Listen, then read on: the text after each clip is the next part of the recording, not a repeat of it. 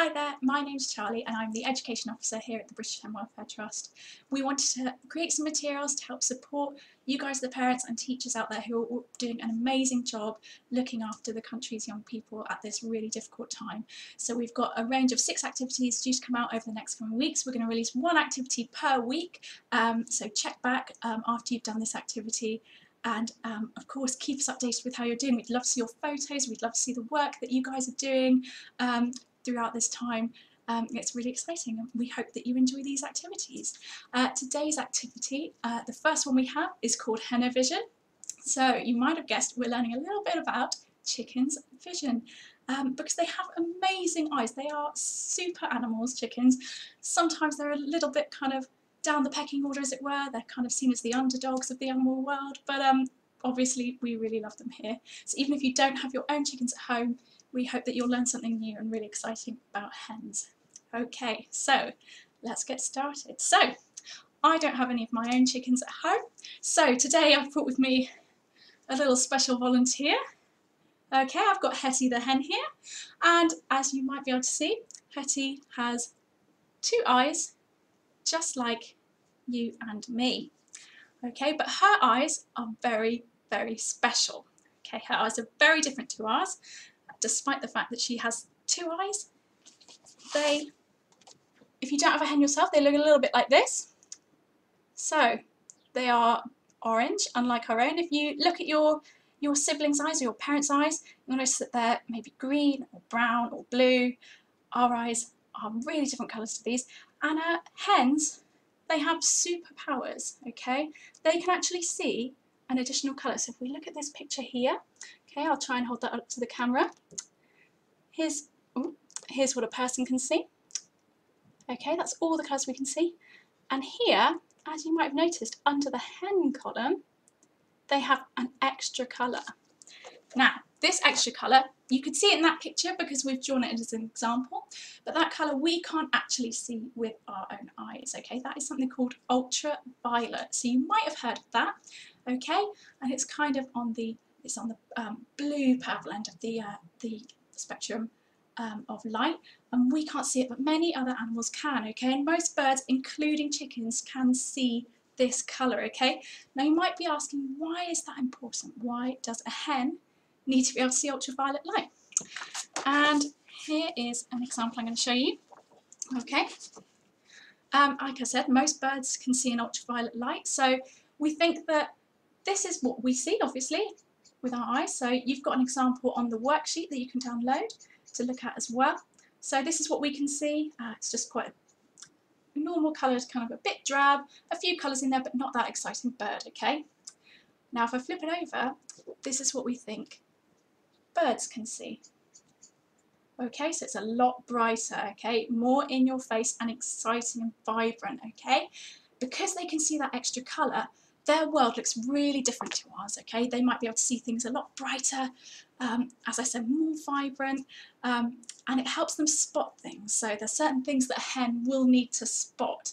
I wonder if you can guess what they are. So I'll give you a couple of seconds, see if you can work that out. Okay, so first thing, okay, hens are predators. Well, they are omnivores, they eat seeds and they eat plants, but they also eat other animals. So they eat insects, and they can even eat frogs and mice as well if they manage to catch one. So they need that really good vision. They need to be able to see things really clearly in order to catch their prey, okay? And there is also another reason. They are quite small animals, so that means that they are prey for a lot of animals as well. So in order to be able to see the things like foxes or kind of other larger animals sneaking up on them, they need to be able to spot them quickly. And if an animal's fur glows really brightly against the background, then they're more likely to spot it and more likely to get away. So it's pretty cool. They see the world really differently from us, okay? And if we look as well, a hen's eyes are also placed on the side of their head, okay?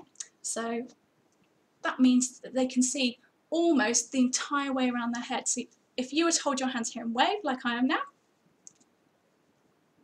you can't see your hands, can you? Okay, you can probably see them about here, but behind your head, we can't see them because our eyes are on the front of our head, okay? So that shows how amazing their eyesight is. They can see all the way back here, and if again there's something sneaking up behind them, they've seen it already, whereas we might not actually have seen it. So they need those eyes to help them stay nice and safe, as well as helping them find food. Okay, and there's another amazing thing as well. You might have spotted, if you've got your own hens at home, they sometimes look at like they're pecking on the floor at something that isn't even there. Okay, and that is because they can not only see things really clearly because of that amazing ultraviolet light, they can also look at things that are close and far away at the same time. Now again, we can't do this, okay? And what I'm going to ask you to do is look at something on your wall, so maybe a picture or a photo that's on the other side of the room, okay? And also hold your hand up in front of your face like this as well, and see if you can focus on both at the same time. Chances are you won't be able to do it. Okay, we can only focus on one thing at the same time, either far away or close up, meaning that we can see it in lots of detail. For those other animals, like our lovely hen here, they can see things close up while they're eating, and far away, like that fox that's stalking them, at the same time. Again, keeping them nice and safe. So they really have incredible eyes. They are much more sensitive than ours. And they help keep those hens nice and safe. So they actually have some special superpowers that we can't even imagine what the world around us would look like. So your task today, okay, even though our eyes can't see as much hens, you're going to try your best to go outside and think like a hen. Use your Hen-o-vision. You're going to go out in the garden or go out during your exercise time, maybe in a local park. Just make sure that you're staying safe and you're keeping with your family and not getting too close to other people at the moment, okay? And what you're going to do is you're going to go on a scavenger hunt. So what you'll find on our website, if you download the Hen-o-vision worksheet, we have got loads of different insects and bugs for you to find. Okay, see if you can find as many of those as you can. Tick them off as you go along. If you see any extra ones, definitely note them down. Take photographs of yourself doing your scavenger hunt. Send in your thoughts as well. And if you really are really excited about kind of Hen-o-vision and what they can see, what you can do after your scavenger hunt is you can also try your own Hen-o-vision drawing. So here I've drawn a bird and coloured it in as if I were a bird, so it's really nice and bright.